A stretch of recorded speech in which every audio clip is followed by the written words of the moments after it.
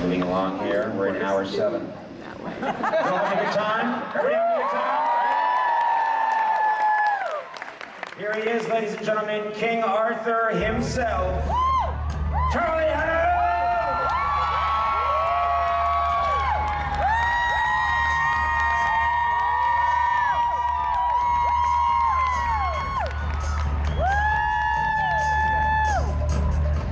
Charlie, great to see you again. Thank you. Yeah, how are you? Very good. Is this working? Can you hear me? Yeah. Always check the mics. How you guys doing?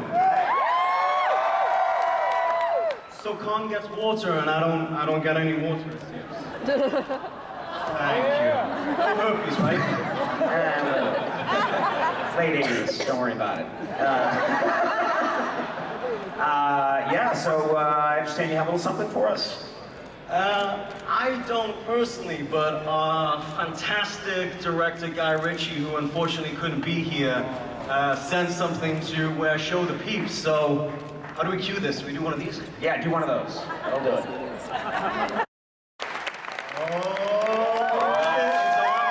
Talk about this right away.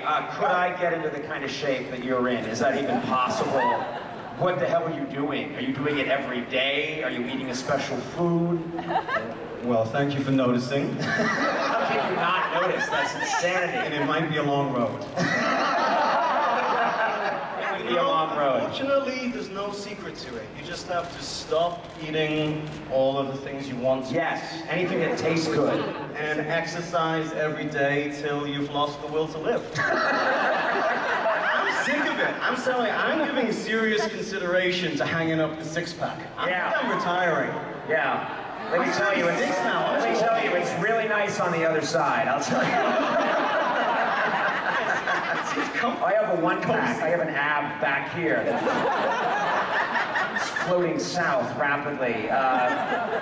Okay, let's talk about this. Guy Ritchie. What's incredible about this is it's a period piece, but it feels like Guy Ritchie has managed to give it his style, which, you know, in some ways is very modern. Do you understand? Absolutely. That's my take on it, is that he has this ability to do a piece that's taking place hundreds and hundreds of years ago, but you feel like it's that contemporary Guy Ritchie feel. Yeah, I mean, I think that's at its base concept, what's so fantastic about this, which is, this is one of the oldest stories. I mean, people have been telling the King Arthur story for 1,500 years at this point, which is because it's very, very good.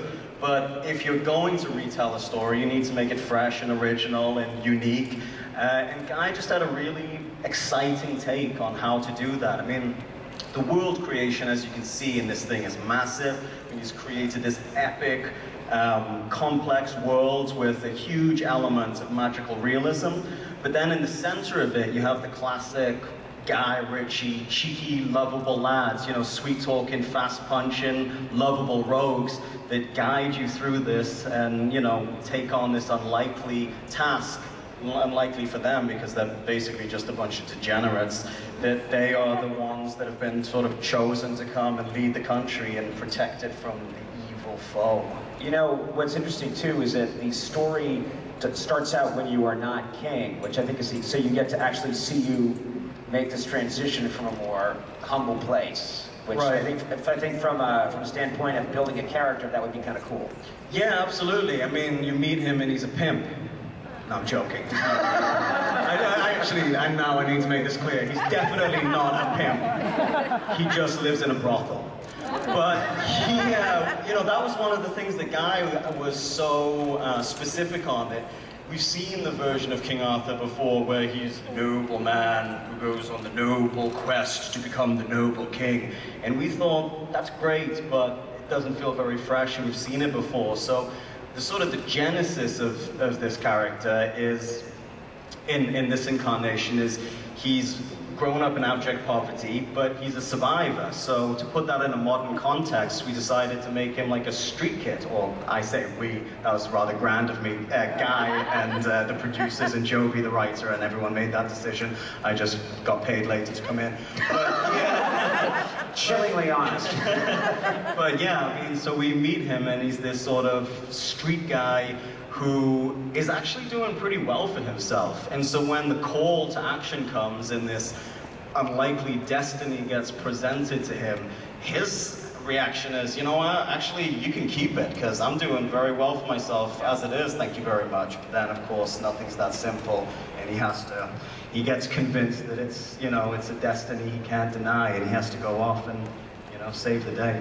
All right, we have time for questions, I believe, and let's see who we got here. Oh, is this, there we go. Oh. Fresh from his role on Hamilton. Yeah. You know what? I was gonna wear just that today. I'm so glad I didn't. We didn't look like a couple of dickheads.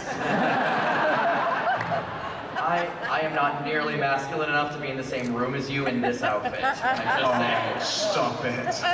Look handsome. No, the first role that I ever played on stage in 3rd grade was young Arthur in a production of Camelot. So you can't tell looking at me, but I wanted to know how you prepared for such a legendary, iconic role. I honestly tried not to think about it. You can really psych yourself out taking on the perceived significance of a role. And so the mandate here was to invent something fresh and original and new.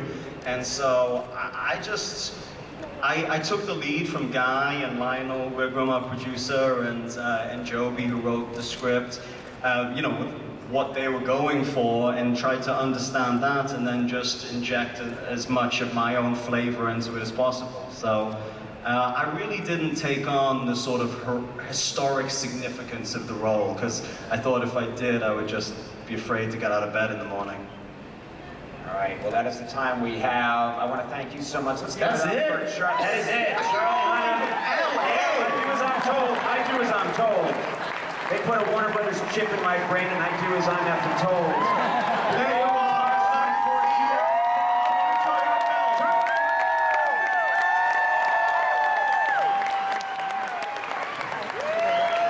Take it.